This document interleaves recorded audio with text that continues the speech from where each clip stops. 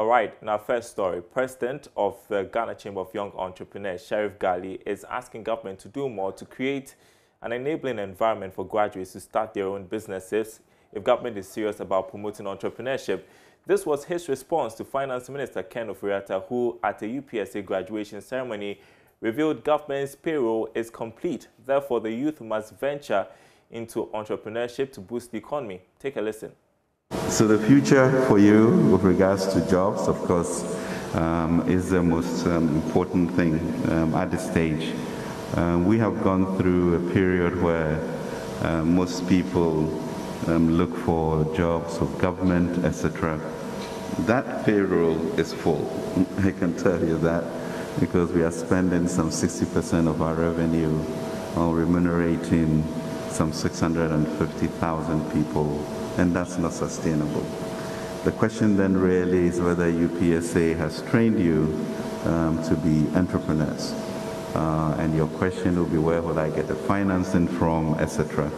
But you do and you have the skill set to be able to do what you have to do. Our responsibility as government is to create an environment of macro stability, currency stability, and ensure that you have access to the relevant skills and financing.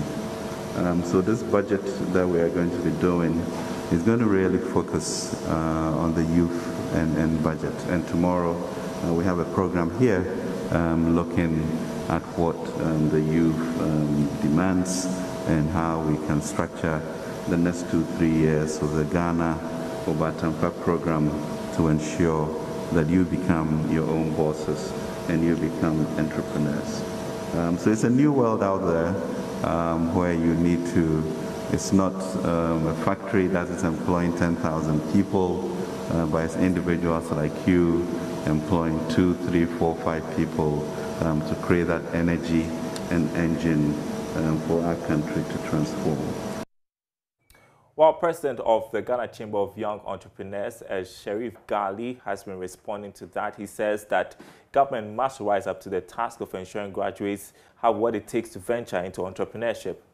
It is not anything too new to us because we have always known that there are no jobs in Ghana. And what the central government is supposed to do to create the jobs is basically what we are not seeing. So it's a big disappointment to us, but it's not also new, we know, yeah. Is the environment ripe for entrepreneurship in Ghana from your perspective as a chamber of entrepreneurship?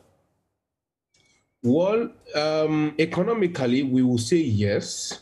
Why do I say yes? Because Ghana has one of the promising economy that is very fertile for entrepreneurship because there are so many on-top opportunities that are lying down there, especially the innovations by young people. So yes, economically it's fertile. But our problem as a state is that our central government policies that are directed towards creating that enabling environment for the young person to start to grow and sustain a business is what we are lacking. So if you have an economy that is fertile for business, that is good for business, but then they are not direct policies that can support these young people, then at the end of the day, nothing good is going to come out of it because we have a central government and governments upon governments. What basically they do is that they come up with policies for young people, for young entrepreneurs, when the young people are not even consulted. So it's just like a doctor that opens a hospital,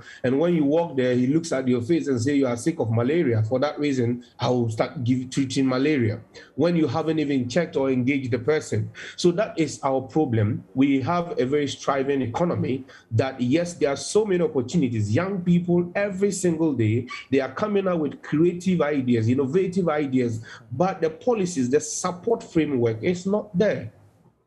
I want to take you back to the 2020